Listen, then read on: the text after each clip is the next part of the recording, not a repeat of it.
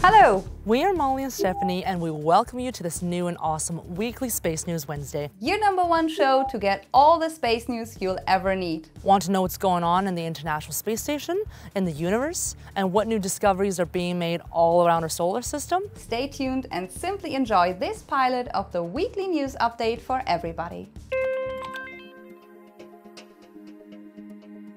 On Thursday, July 16, spacewalker Chris Cassidy, commander of Expedition 63, got some support from Bob Behnken on the 230th spacewalk at the International Space Station. They removed the last 6 of the 48 aging nickel-hydrogen batteries and installed the last 3 missing new lithium-ion batteries, totaling to 24 new batteries, and to complete the power circuit, installed an adapter plate on each of them. The mission to swap the batteries began last year, continued into January, and was a very complex and time-consuming upgrade progress. On July 1st, the astronauts already routed power and Ethernet cables in preparation for the installation of a new wireless communication systems, just for us. So we were already able to view the latest spacewalk with enhanced HD camera. Bob Behnken had the opportunity to get into the Bigelow Expandable Activity Module, BEAM, to perform some activities inside.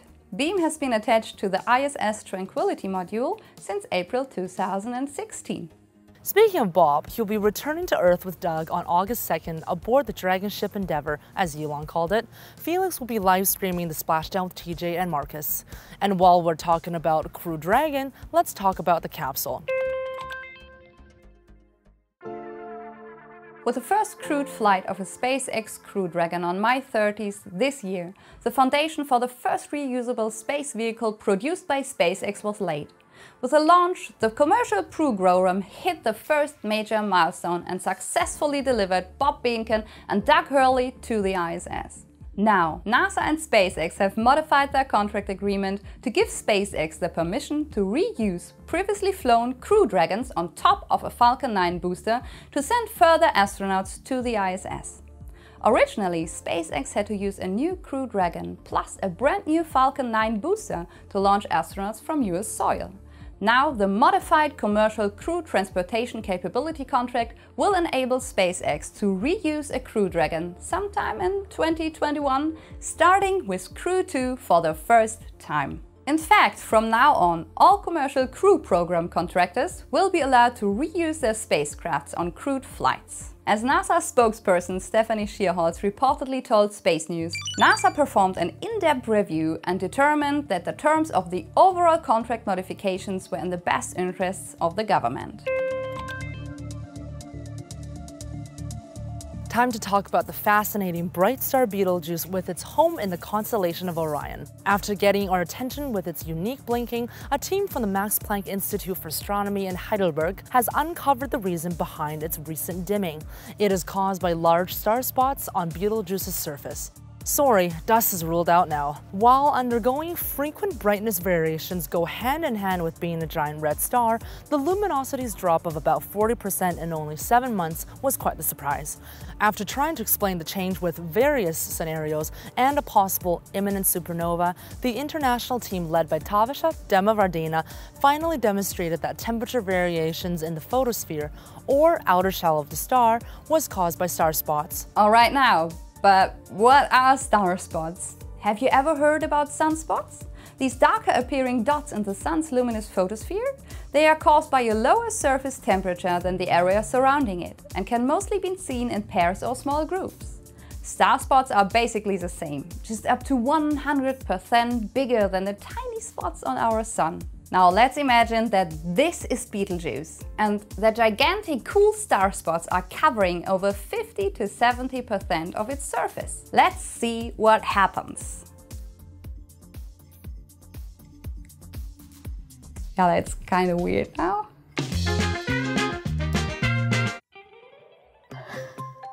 Let's head on to the next topic, I'd say.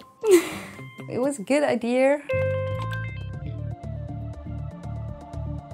Already in 2019, Pioneer Astronautics with its president Dr. Robert Zubrin was selected by NASA to develop a new battery and a gas spectrometer specially for use on the moon. The Lunar Flow Battle should be a scalable, long-duration device with minimum capacity loss over many cycles to store energy for astronauts and for the first moon habitants. Its other big advantage is that its electrolytes are derived from the lunar regolith, reducing the needed mass transported to the moon.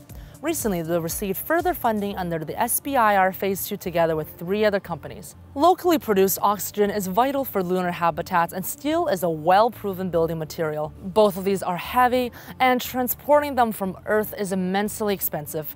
This shows us that in-situ resource utilization, or ISRU, will be a key component in the crewed lunar Artemis program, as well as the later human exploration of Mars. Looks like NASA's InSight rover's module might be stuck. Again. The self-hammering mole that'll give us insight into Mars' interior has been having problems since early 2019. Recently, the scientists seem to have resolved the problem, using rover's robotic arm to push the mole to the Martian soil. But NASA has found possible evidence that the mole might have started bouncing in place again.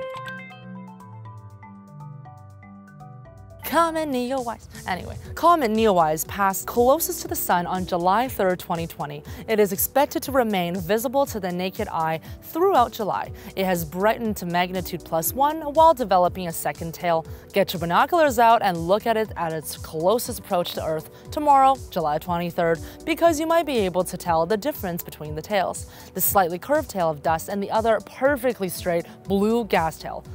But what about it? Why do comets develop tails? It is pretty common for a comet to have 2 tails. They start to appear when the comet approaches the Sun. When they're far away from the Sun, the body remains completely frozen, as the Sun's radiation is far too weak to cause any notable effects.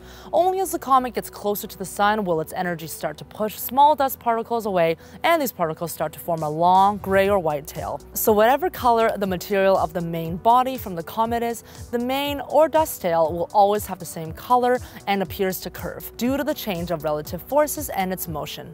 In other words, every grain of dust has a different size and gets a different flight path because of that. Secondary tail, on the other hand, never does have the same color as the comet. It will instead be blue, faint, and will always make a perfect line pointing away from the Sun. Because unlike dust, every ion particle is identical and follows the same motion while forming a plasma that creates a magnetosphere around the comet.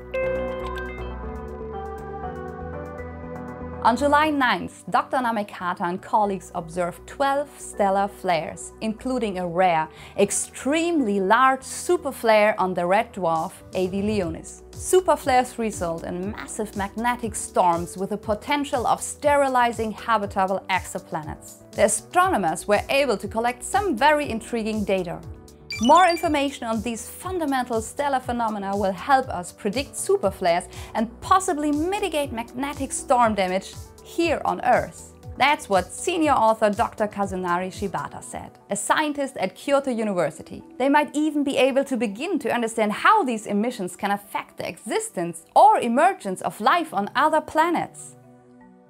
Thanks for watching the first episode of this new space news format. I hope you enjoyed it, and if so, like and share. Have you been able to watch Neowise, or did you watch the spacewalk in HD already? Tell me in the comments. Have a wonderful week. And remember to check in next week for further exciting news.